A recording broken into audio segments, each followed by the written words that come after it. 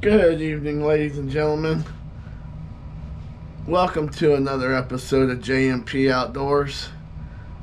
I hope everybody's doing good in these troubling, horrible, situation.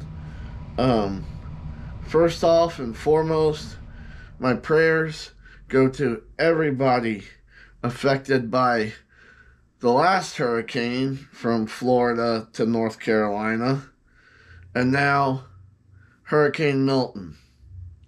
So, if there's anybody between Tampa and I guess the middle of Florida, please, I urge you, don't be a superhero. Get the hell out. Evacuate. This Hurricane Milton is going to be no joke. It is going to be Katrina on steroids, according to what they're saying. But I'm urging everybody, please, get out. So apparently they're saying that Milton is going to be a Cat 5 over, heading into Florida.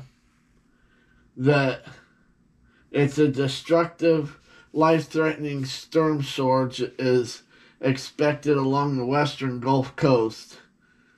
Bad winds. I'm hearing up to 180 miles an hour. I just saw something that on Blue Gabe's channel that I don't think I've ever seen before, and that's where basically he takes and fills his boats with water. Interesting idea. Never heard of that, but I guess the heavier they are, the less likely they are to get thrown around.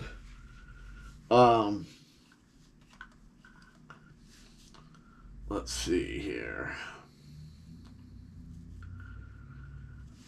They're saying that Milton has the potential to be one of the most destructive hurricanes on record for West Central Florida.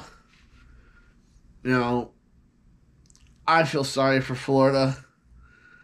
I almost feel like Florida is like, the Lennox Lewis to the hurricane being Mike Tyson, where it's like they're getting a 1-2 knockout, which is just horrible. Let's see here. I mean, this is just... So, they have issued, what is it? Hurricane warnings covering much of Central Florida on the Atlantic side, including Tampa. Wait a minute. Gulf side, my bad. Gulf side to the Atlantic side, including the Tampa Bay area, Fort Myers, Orlando, Cape Canaveral, Daytona Beach. They're saying sustained winds of 74 miles per hour to higher. Conditions are expected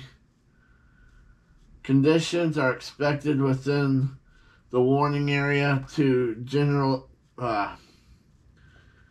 within 36 hours.